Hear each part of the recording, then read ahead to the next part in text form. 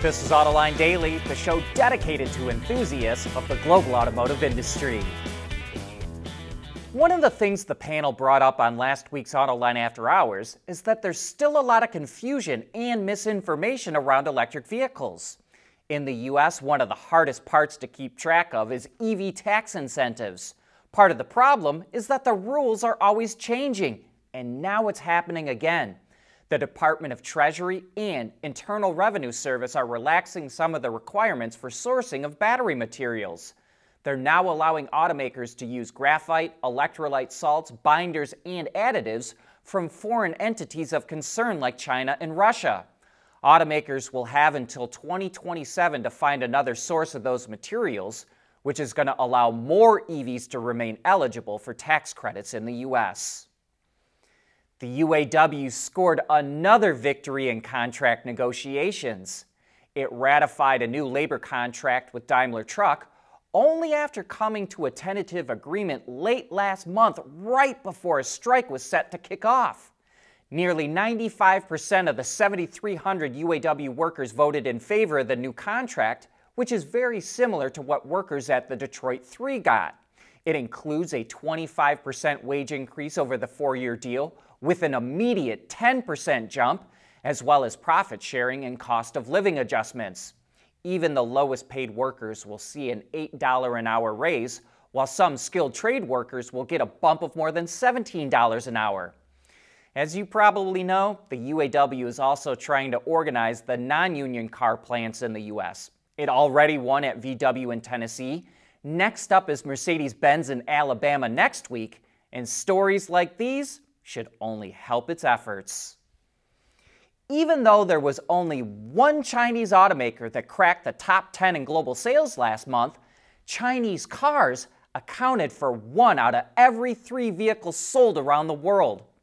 According to the China Passenger Car Association, 8.15 million vehicles were sold globally last month, and Chinese models made up 33% of those sales.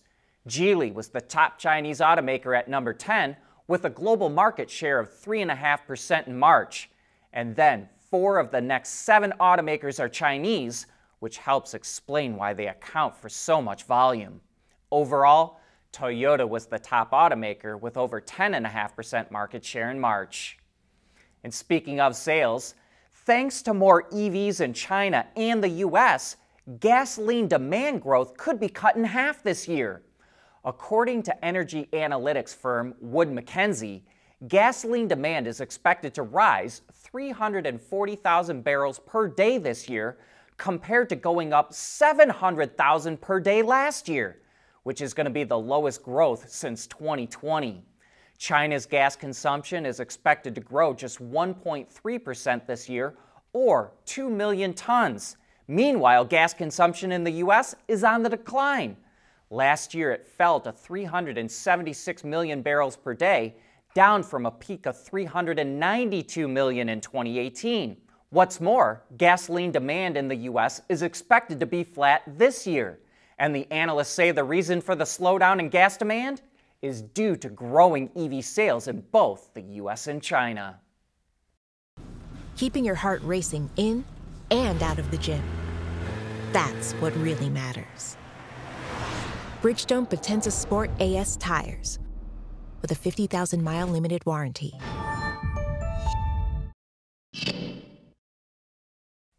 France is boosting its EV sales targets. The government formed a pact with automakers, suppliers, and unions to sell 800,000 pure electric vehicles a year by 2027, which is a 4-fold increase. The deal boosts the target for electric light commercial vehicle sales as well to 100,000 a year, which would be 6 times more. The agreement also aims to build up the EV supply chain in France, increase the number of charging stations, and provide EV sales subsidies.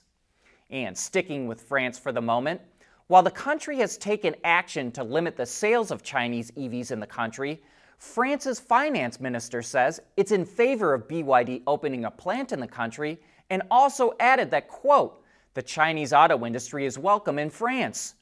Recently, France passed a law to restrict subsidies for EVs produced with a high carbon footprint, a move that excludes many Chinese-made models. And while the EU doesn't want Chinese-made EVs shipped to the region, it's okay with Chinese companies building assembly plants there because of all the jobs that they bring.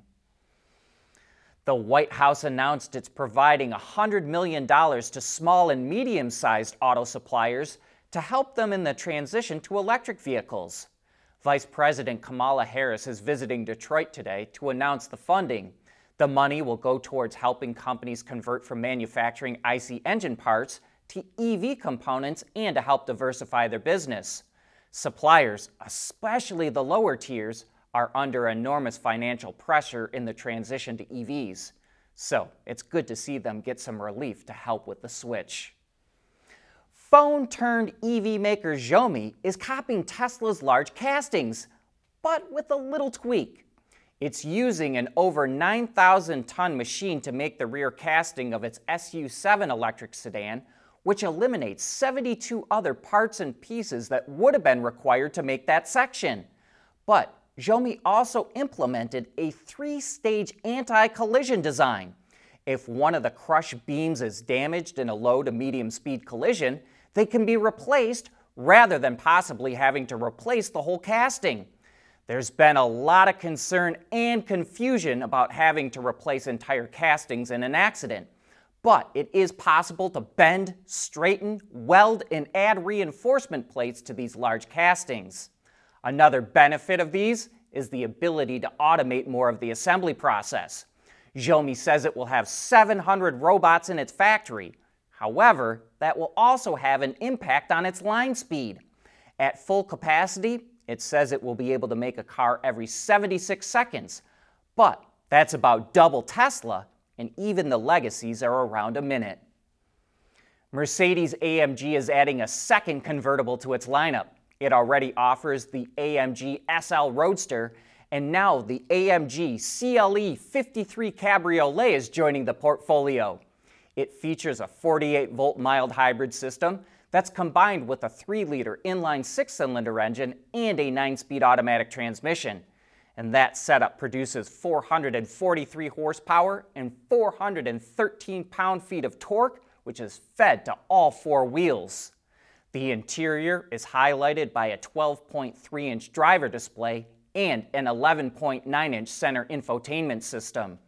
The AMG CLE 53 convertible goes on sale in the US in the second half of the year, but pricing was not announced. And that brings us to the end of today's show.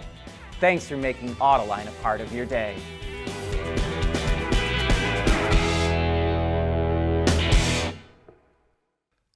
Autoline Daily is brought to you by Bridgestone, solutions for your journey. Intrepid Control Systems, over-the-air engineering boost your game. Teijin Automotive Technologies, the formula for better mobility. And by ZF.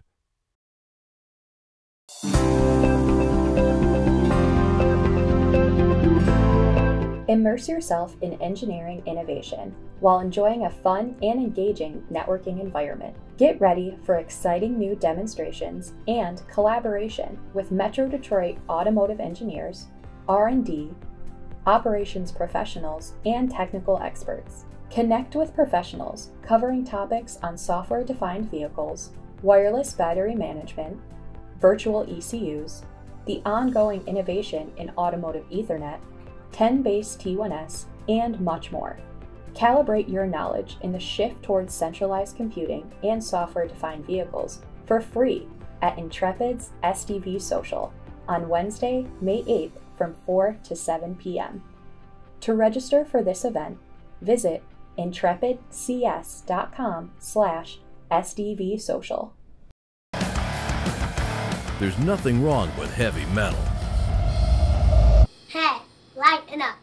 But with world-class composite material, Teijin Automotive Technologies makes vehicles lighter, safer, and more eco-friendly.